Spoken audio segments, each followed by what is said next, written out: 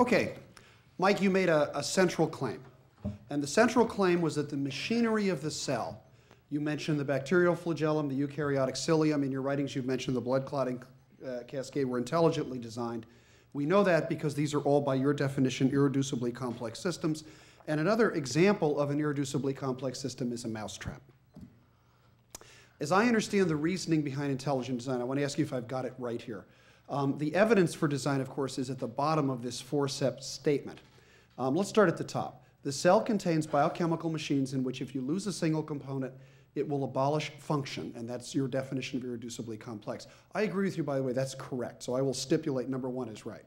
Number two, you said that any irreducibly complex structure that is missing a part is by definition non-functional, and that leaves natural selection with nothing to select for. You agree that's an important part of the reasoning? No, the underlined part is your words, not mine. We've done this before, folks, Ken and I, a number of times. And he's going to say that there are other functions that can't... Somebody turned off my microphone. Okay. Oh, no. That there are other functions that can be selected for, such as... Well, yeah. there are other I just want to know if statement number two is a fair representation of your reasoning. No, it's okay. not. Well, can you explain that? Because that's pretty much what you said. Any precursor to an irreducibly complex system that is missing a part is, by definition, non-functional. You said it. Okay. Here's what I meant, and I think it's clear from my book. It's that the system itself has a function. The mousetrap, can catch mice. Okay. If you take apart the mousetrap, you can, hammer the mousetrap to your door and use it as a door knocker or something like that. So, but the point is that the system itself does not function. Yes, that's it. Okay. Then you say, therefore, since there's no function, irreducibly complex structures cannot be produced by natural selection, and therefore, they must be the product of design, since natural selection is the only alternative. Have I got it right? Well, again, not quite. I don't mean to quibble with you, but I do not say that just because they can't be produced by natural selection, they're products of intelligent design. I try to go through the logic in my own non-philosopher way towards the end of the book about how we come to a conclusion of design and try to show that the systems meet that. Okay, what you said, of course, is that this, again, your words again. If a biological system cannot be produced gradually, it has to arise an integrated unit in one fell swoop for natural selection of anything to act upon. That's on the basis of which I put those four together. Yes, and later, in a later chapter, if you remember, I talked about Stuart Kaufman's work where he talks about complexity theory, which he thinks can produce systems in one fell swoop, but not by intelligent design. Lynn Margulis's ideas of symbiosis, which could produce new functions, but not by intelligent design. So I was just making the more limited point that you would have to get all the parts together for something to act on. And it's only later on, I think in chapter 9 or so, that I argued for intelligent design. But my point is that statement number two is really the core of the argument. And what I want to do is move ahead and examine that. And again, this concept of irreducible complexity, here is your definition of it again. Several closely matched parts in order to function. The removal of one of the components causes the system to stop functioning. It's very, very clear. Now, the poster child for irreducible complexity clearly is the bacterial flagellum. Both of you mentioned it. Bill has it on the cover of his books. My friend David DeRosier has written, it almost resembles a machine designed by a human, and about 50 genes are particular to the flagellum and its chemosensory machinery. And it is an extraordinary structure. I agree with you completely on that, and I think so do all biologists who have looked at it. However, here's the point. Let's suppose we test your idea of irreducible complexity. We start with a 50-part bacterium, 50-part bacterial flagellum. We take away 40 of the parts. And what that does is it leaves just 10 parts behind. And the 10 are shown right there in this little structure. Those 10 parts ought to be non-functional by your definition of irreducible complexity. But it turns out, as you know, that they are not. Those 10 parts turn out to form the type 3 secretory system. And again, there's your statement. Any precursor to an IC system that's missing a part is by definition non-functional. There's a question. Here is a point that is by definition non-functional. Doesn't that mean that the idea of irreducible complexity is wrong? Well, no. for the same reason that I was trying to say before, the function of the system is to be a rotary whip and to propel the bacterium or to push liquid over top of it. This does not have that function. It's a different one. That's correct. It does. Hold on a second, though. Let me say a couple of things before we proceed. First of all, it doesn't have the same proteins. It has proteins which are homologous to some of the proteins. Strongly homologous. That's correct. Okay. Well, homologous. And again, with the results from that paper that I cited, it's no longer something safe to say that we can be sure that we started from this homologue, went to this one by a Darwinian process. And that's one thing. I didn't raise the issue of process, Mike. All I said was, here's a subset of the parts, they work. Well, yeah, the problem comes in when you say a subset of the parts, because the amino acid sequences of these things are different. And not only that... Just different enough to tell them apart. Not only that, but it also has other proteins which work with the type 3 secretory system. So this does not form a complete system. A second thing, point which might be relevant for the audience to consider, is that I think where Ken's going with this is he's going to say, well, maybe we could start out with something like this. No, that's not where I'm going. Okay, well, let me say it anyway. Start with something like... I didn't realize you got to make another statement. I want to question you. Please don't answer a question I'm not going to ask. Go ahead. Okay, so the point stands that a subset of these proteins is functional in a different context. And that's the bacterial flagellum. Let's look at a couple of the other guys. Let's look at the clotting pathway. This is the way in which blood clots. You call this the Rube Goldberg in the blood. Great stuff. And the clotting pathway is extremely complex. It produces a clot around the red blood cell. And what you wrote in your book is that none of the cascade proteins, these proteins, are used for anything except controlling the formation of the clot. That's very clear. Yet, in the absence of any of the components, blood does not clot and the system fails. Again, your words. Now, here's the hard part for me. Remember you said in the absence of any of the components, blood does not clot and the system fails. One of those components that you've talked about is called factor 12 or Hagemann factor. And you'd think if we take it away, the system should fail. So there shouldn't be any living organisms that are missing Hagemann factor. But it turns out, lo and behold, that there are some organisms that are missing Hagemann factor. I've crossed them off up there. And those organisms turn out to be dolphins and porpoises. They don't have it. I assume that statement, therefore, is incorrect and has to be changed? Well, first of all, let me express my condolences for the dolphins. I assure you, you don't have to do condolences. They do fine. Okay. That's the point. It's the theory of irreducible complexity that needs condolences at this point, because that's what's happening. Well, if you read my book a little more closely, you'll see that I talk about both the intrinsic and extrinsic pathway. I say that they can use both of them. And you'll see that when I talk about irreducible complexity, I say the details of the pathway beyond Christmas factor and so on are rather vague. So so I said we'll confine my argument to those. But nonetheless... Yeah, but your own words are up here, and you point out Hagemann factor, factor 12, and so forth. So they're part of that system. Well, nonetheless, let me point out that if you do delete prothrombin, if you delete tissue factor... Well, I'm asking about Hagemann factor. I'm sorry? I'm not deleting those. My question is straightforward. You said you couldn't delete them.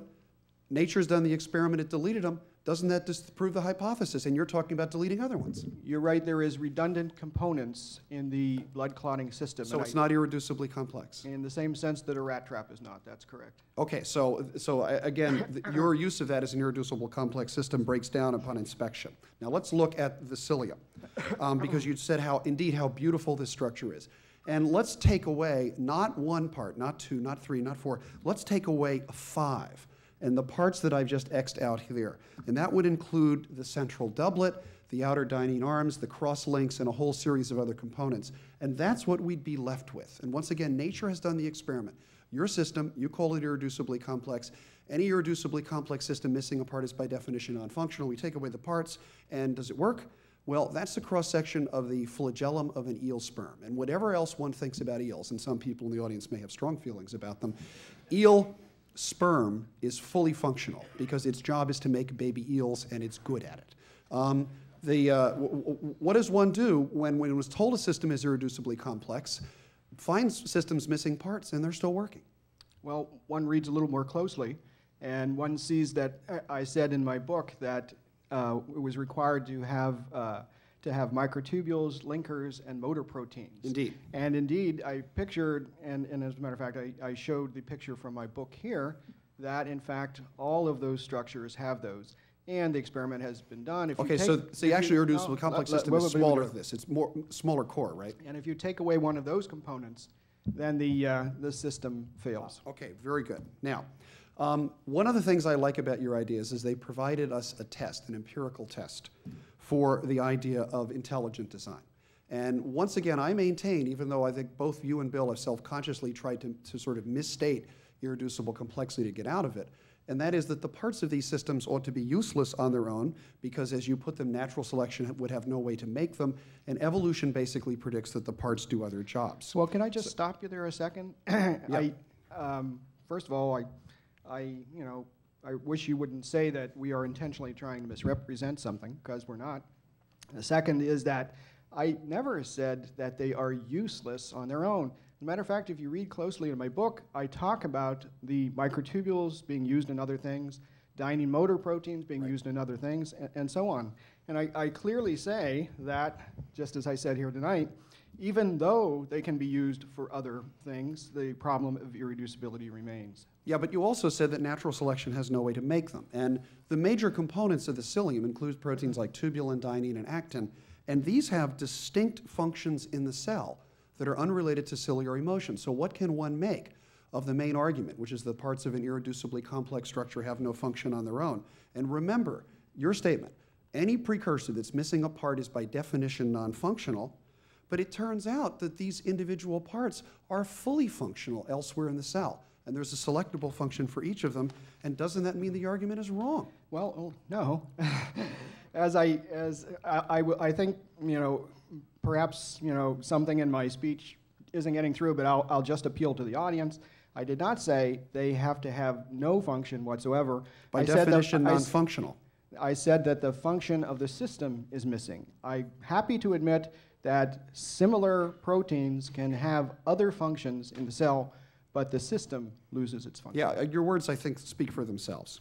Okay, I don't know. The way I see it, Mike, is that the reasoning behind intelligent design is contained in this slide, which is the one that we talked about before. And point number 2 is the inference that we can really judge on an empirical basis. And what I've just shown in those 3 systems, which are your systems, is that that vanishes upon inspection because those parts are useful, and therefore the 2 conclusions vanish as well. But let me go to the mousetrap, since we brought it up, and I have a mousetrap here for anyone who doesn't remember what they look like. They've got 5 parts. Good for you. Excellent. Excellent. The mousetrap, if you have stock in a mousetrap company, Behe and I are responsible for your rise in stock. Now, some of you may have noticed that I'm wearing a mousetrap tie clasp. This is a mousetrap from which I have removed 2 parts. Just as Mike said, doesn't work as a mousetrap, works fine as a tie clasp. Hang on. Okay, sorry, I didn't realize who I was talking to. Sorry, Ginny. Okay. 2 parts of the mousetrap do very well as a keychain. I'll be selling these as souvenirs later on. And 1 part for the mousetrap is quite good as a toothpick. And the point is that the parts of an irreducibly complex machine are fully functional for different purposes. And here's my closing question, Mike. You've brought us 4 systems as examples of irreducible complexity. And what we've seen as we've gone back and forth is that every one of those systems breaks down upon inspections. The type 3 secretory system still works, although it's lost 75% of its proteins. The clotting cascade still functional despite losing a protein. Smaller parts of the mousetrap still work. Tubulin and dynein still function outside the cilium. If ever any idea was subject to an empirical test as easily as the idea of irreducible complexity, this is it. And it looks to me and to anyone who else is looking, this idea has failed in every single test. Mike, would you like to take a minute to respond? Yes, thank you. I appreciate your point of view, but I disagree with you. Your use of the mousetrap is very interesting. I discussed that on that website that I flashed up there. Ken has posted some stuff on his website. Anybody who wants a full discussion that can go beyond the time limits we have should look those things up. But as Bill said, in these mousetrap things that Ken does, you know, he's using his intelligence to rearrange parts. Furthermore, you know, I ask members no parts rearranged.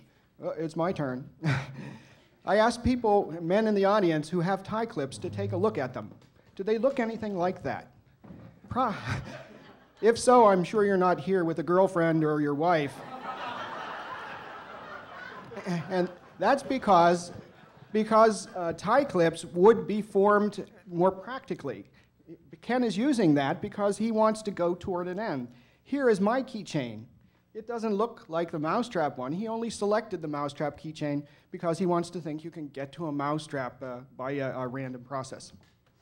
Thank you. Now there will be 5 minutes of questions by Rob Pennock for Michael Behe. Can I use one of your slides, Ken? Do you have a definition of irreducible complexity up there in one of them?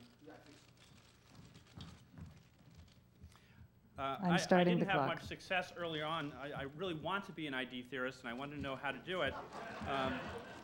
And I couldn't quite get too many straight answers from Professor Dembski, but I'm going to try once again now with the question of irreducible complexity. This is actually relevant, and let me just connect it to the previous point. For Professor Dembski's specified complexity and his explanatory filter, he cites irreducible complexity as a specific instance, a case of specified complexity. So this is important because it links the two talks. If the explanatory filter is as perfect as we've heard, we should be able to have a test case here to see of it.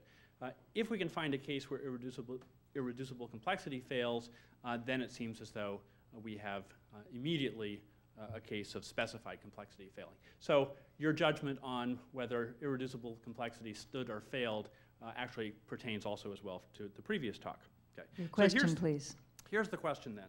How can we really tell? I mean, the thing that's gone on here is a back and forth about, is this something that counts or is this something that doesn't count? Does this specific system fit or does the specific system not fit? And you're both disagreeing about what does and doesn't. Let me just ask if this would count for you as a sufficient identification of such a system. Okay? I'm going to try to give you your strongest position, and let me just see if you agree with this. If we could find a case where we perform a bunch of knockout experiments, we identify something, whether it's the flagellum or some protein system, and we're asking what are the parts that count, okay? Does this part count or not? Would you be satisfied if we performed a series of knockout experiments and just said, here are all the components such that if we knock these things out and every one of them gets knocked out, that will just call the irreducibly complex system. So notice in the mousetrap case, you don't include the cheese. Right? Someone might have thought you need to have the cheese, but no, you don't include the cheese in yours. Okay? So there are a bunch of things, we call them redundancies. Right? So would you be satisfied if we just left those out and said, knockout experiments will tell us what counts as the system? Well, I'd say it's a good place to start, but I would reserve judgment. I'd like to see exactly what the proteins are doing. So if we have a case, I mean, because I would have thought you would have been happy with this. I want to get something that you'll be happy with, because I want to be happy with this too, right? I want to know, because I've never been convinced that your examples are actually even fulfilling your own definition. Okay, so I want to find out if I have all these parts here. There are 10 parts, okay, and I knock out 2 of them. They don't actually wind up losing the function. The function's still there. You'd say, well, those really weren't part of the minimal system. Okay? You want to find the minimal system. Okay? So if I knock this one out, then it fails. I knock this one out. All the other ones, if I knock out, those fail, then we'd have to say that's a minimal system. That's an irreducibly complex system. Well, again, just by knockout experiments. I know you're a philosophy professor, so I'm sure you like distinctions. I think that's a good place to start. But in order to understand the system, you have to know what's going on, what's working on what, what's doing what to whom.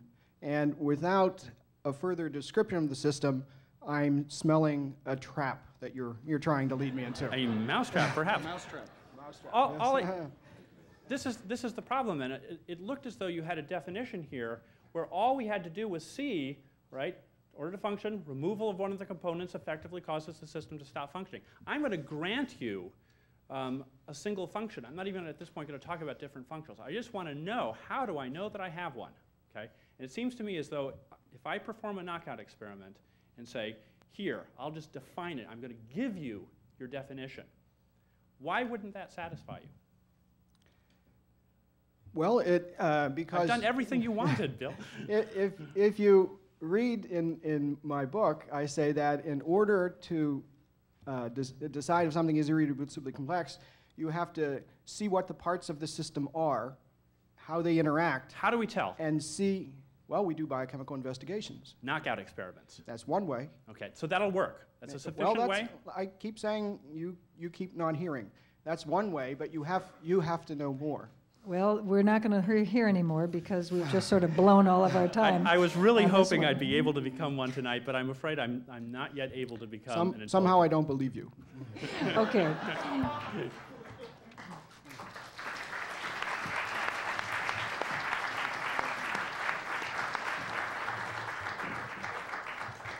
We have a short amount of time for questions from the audience. Not a whole lot of time, I'm afraid, but a little bit of time. This gentleman over here in the corner, speak very loudly, please. You gentlemen have been discussing the details of intricate biology. I'm asking a question about some giant things in the universe. How does a believer in intelligent design explain the questionable intelligence behind a design which periodically blasts the Earth with apparent random space rocks, thereby destroying much of what has been previously designed? Is that for me? I think it's up for grabs. Well, that's an excellent question. I don't know. You know, it's certainly, I think that in the universe there is not only design, there is natural law and there is randomness and so on. And so perhaps, you know, this is part of the design and it doesn't look so good to us, but maybe it's just the outplaying of natural law or something. But what I don't think you can say is that the Earth has been struck in the past with meteors, therefore the bacterial flagellum was produced by Darwinian evolution. I do not think that follows. Another question. It is hard to see here. This man in the front.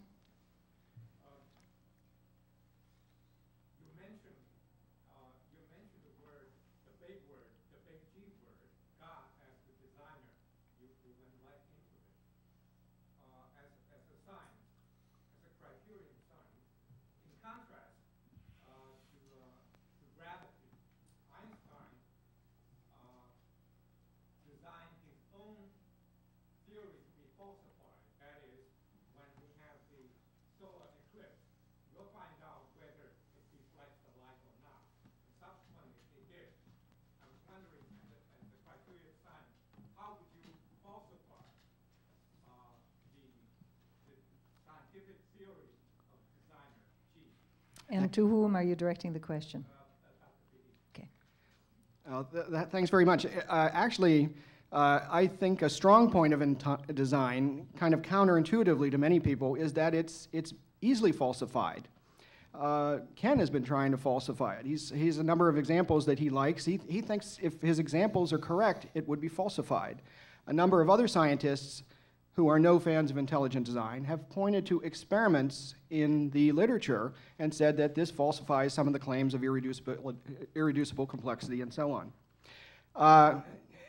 If a scientist went into the laboratory and grew a bacterial culture for a long time, say, tens of thousands of generations, and saw that some new irreducibly complex system was produced, then my claims would be gone. It's straightforwardly falsifiable. If we can show that new irreducibly complex systems can be observed arising in the laboratory, then there is no need to say that it required intelligence to do that. Now, kind of as a side thing, let's flip the tables and say, how could we falsify the claim that Darwinian processes produce the bacterial flagellum? Suppose you went into the lab and grew a bug for a long time and asked yourself, did it produce something like a flagellum? And it turns out it didn't. Would Darwinists think that their theory had been falsified? I doubt it. They would say that there wasn't enough time, you started with the wrong bacterial species, and a lot of other reasons. Now, those may or may not be valid, but the point is that intelligent design is pretty straightforwardly falsifiable, in my view, but Darwinian evolution is not. Ken? I'll respond to that very quickly. The first point is the idea of an intelligent designer is inherently non-falsifiable, since it's an agency acting outside nature, and we only falsify things by natural causes. When Mike says, I've been trying to falsify intelligent design, here's what he really means. He says that we know intelligent design, there's evidence for design, and that evidence is on the basis of the existence of irreducibly complex systems whose parts could not have been formed by Darwinian natural selection because they are in themselves useless. That is the argument that I have attacked, and I think I have falsified, and other people have falsified as well. Dr. Behe, for example, quoted a retired biochemistry professor, a gentleman whom I actually know, Frank Harold from the University of Colorado Medical Center, as saying we don't have any examples of the evolution of complex biochemical systems, and that was taken as authority. Now, Mike should know that 2 years before Harold published his book, I listed a series of examples of papers showing the evolution of complex biochemical systems. I can cite 2 of them that describe the evolution of the components of the Krebs cycle, which is complex, biochemical, and real. I can cite another one that talks about the evolution by, quote, a step-by-step Darwinian process of the genetic code and the coding machinery of the cell. And lastly, Shelley Copley, in the year 2000, published a paper describing the evolution in the last 65 years of a new biochemical pathway that detoxifies the pesticide pentachlorophenol, which was first synthesized in 1935. There are papers in the literature, despite what Dr. Behe said, and these papers falsify his claims. Can I just briefly mention? Well, Ken and I disagree on this, and please go to our websites for details. The question I have is, it's not just me that says it. Do you think that Dr. Harold didn't read these papers or didn't read your book or something? What's with him? Well, I don't have such a strong opinion of myself to say for sure that Frank Harold read my book, but I do think that he's making a generalization, which is that most complex biochemical systems have not been explained by Darwinian natural selection. That generalization is correct. Remember, I said most. But the point is, to falsify your contention, you only need one. And I wouldn't be at all surprised, given the thousands of papers in the literature and Frank Harold's own particular research interest, that he might have missed these 4 or 5 that I've cited. And Stuart Kaufman did too, I guess. No, Stuart Kaufman has come out very strongly as saying that when he talks about natural selection, he's talking about fully naturalistic mechanisms that promote the development of the structures and the biochemical pathways that you folks attribute to design. And Kaufman has actually published, I thought it was a rather pointed press release in response to the Discovery Institute citing him as a scientist who cites non-Darwinian mechanisms, saying, wait a minute, you guys, the mechanisms I'm talking about are fully containable within the Darwinian understanding of things, just they don't relate directly to natural selection. Just want to say something with regard to natural selection. Natural selection is a trial and error mechanism, and it turns out that there are different contexts in which we see evolution and where natural selection just doesn't do the job. Where intelligent design really comes from is not looking at evolution in this mechanistic way, but thinking of it in terms of technological evolution. What you find within the technological context, it turns out that there were some Russian patent engineers that had nothing better to do with their time than to look at, this is in the former Soviet Union, look at patterns of technological evolution, see how patents evolved. And what they found was that there were 2 types of problems. There were routine problems, which you could solve by just tinkering with existing systems. And that's basically, from our perspective, Mike's and mine, that's what natural selection does. But there are also inventive problems where you need a sudden insight, an intuitive leap to try to make sense out of, to solve a problem, to get a new fundamental structure. And that's what we're seeing with systems like the bacterial flagellum, that they are types of systems that are intrinsically or inherently beyond the scope of mechanisms like Ken Miller points to. And we have there are past cases where you have theories of transformation where the resources you give yourself to try to account for the transformation are inadequate. Alchemy is a failed science. You cannot transform lead into gold given the limited resources that the alchemists had. And that's what we want to say, that those resources that the Darwinist has given him or herself are inadequate. Now that's a legitimate question. You know, we may be wrong, but that's a question that should be put on the table. And there are, if you look at technological evolution, there are different types of problems. Some problems which are not amenable to trial and error or these sorts of natural selection mechanisms. Just to try to connect these two things here, could you tell, I mean, is it true you agree that the bacterial flagellum, in case of irreducible complexity, is a case of specified complexity? In chapter 5 of my newest book, No Free Lunch, I lay out some techniques for assessing probabilities for systems like that. And the sorts of probabilities I'm calculating are indicating that indeed the bacterial flagellum is a system that exhibits specified complexity. Okay, so yes for that one. Is it the case now, you've made a distinction between actual complex specified information, actual design, and apparent. Can you tell the difference looking at this, whether this is a case of actual or apparent? And how do you do that? The whole point with apparent, it's what I was talking about in my paper today. It's that specified complexity, what you're trying to do is get at, you're trying to figure out the relevant mechanisms that we know with our best science, do they account for what we're seeing? And according to those mechanisms, the probabilities end up being extremely low. Now, we may have missed some mechanism. There may be some mechanism that's operating in a way we don't know. Okay, now this is where the design critic will want to say, well, it's just an argument from ignorance. We, on the other hand, will want to say, no, you've exhausted the resources of these material mechanisms. Now, how can we do that? I mean, if it's just, you know, well, there's always a possible mechanism out there. Well, I think one of the things which gives traction to design is when you start looking at systems like systems of polymers, where the geometry of these systems is telling us, look, as far as the physical laws are concerned, there's total interchangeability. So what is it that's singling out certain collections of polymers that have a certain function? That's where I think we get where it's not just an argument from ignorance, where there's good reason to think that, in fact, these systems are beyond the remit of material mechanisms. Gentlemen, So we have come to the end of our time.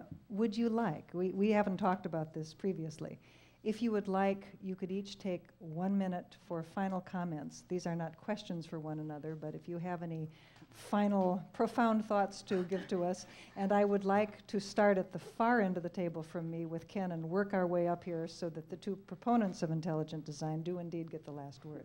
Would you like to do that? You don't have to take your minute. These people are probably awfully, your ischial callosities are probably, it's too bad they didn't stay in the hominid line here because you're probably very tired of sitting, but would you each like to take a minute? Anthropology, what can I say? Okay, Ken, you may have 1 minute. That was a very disruptive introduction. You have 1 minute. We all need a minute to compose ourselves. I'll answer as quickly as I can. I think intelligent design theory, as has been presently put forward, fails the empirical scientific test, and it fails it on every score. Every single prediction that has been made by Mike, for example, with regard to biochemical systems, breaks down upon inspection and requires a constant retreat from saying, oh, the system is smaller, and oh, I meant it applied to the whole system, not to individual functions, and so forth and so on. And that's one of the reasons why this idea has attracted very little, if any, scientific support. And I'd also like to point out to Professor Dembski that there is a way to test his ideas, and it would be a very interesting test. And that is to take the very experiment from the PNAS paper that I cited that talked about the increase in fitness and the number of gene duplications and amplifications and deletions that produce that, and put that into his calculations based on the explanatory filter to see if it is predicted as being impossible.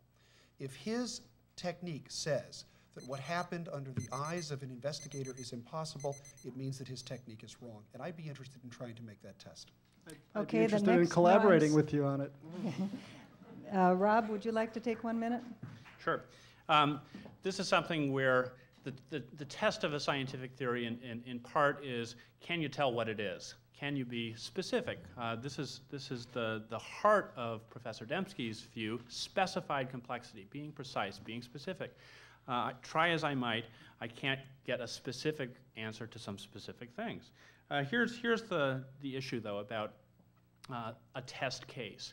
If specified complexity is the way to find this out, then we should be able to identify, here is a case that has it, right? If irreducible complexity is meant to be an instance of that, we should be able to find a case that has it.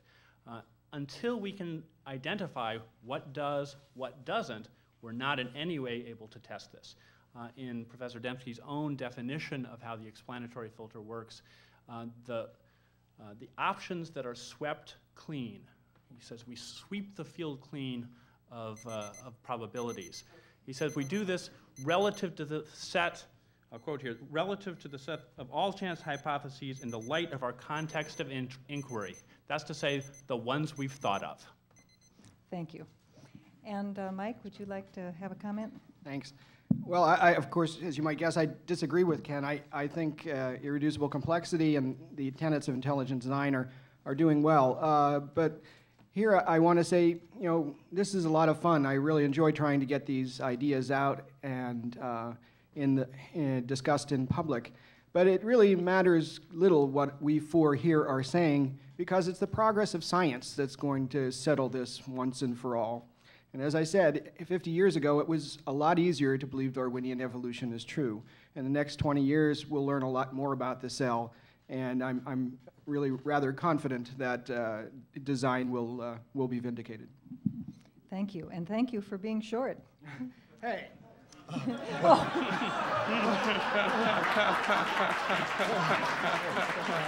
Yes. Look, you know, You Let's move on. heightest you. for which I apologize. Thank you. Yeah. Please. I'd just like to make a comment about the nature of science. And I would say that the nature of science is not fixed in stone. Science has been around for over 2,000 years. Science used to be called natural philosophy. And I think what we're seeing here is really we're coming to terms with what happened, not even so much with Darwin, but with what happened with the rise of modern science. The rise of modern science, it was a mechanistic science. You had Newton, Copernicus, Galileo. They were looking at a world of particles in motion, trying to describe dynamics of motion for these systems. It was not a world on which you could easily graft design, even though these originators of modern science were theists.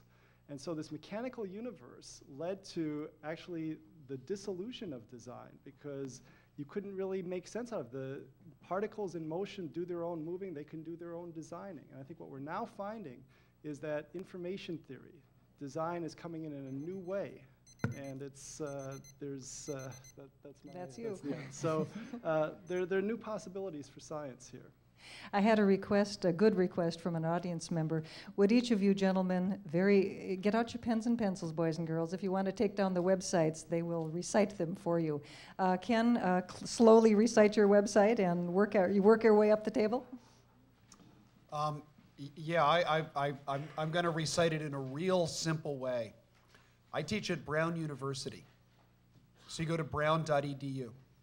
Brown.edu, it's an educational institution. Then I'm in the Department of Biology. So you go to academic departments, look for biology, look for the list of faculty. My name is Miller. You'll find my website with my smiling face on it, and there's a little link that says evolution, and that's where you can go to. So just, I'm Miller, I'm in biology, I'm at brown.edu. You want to give your website?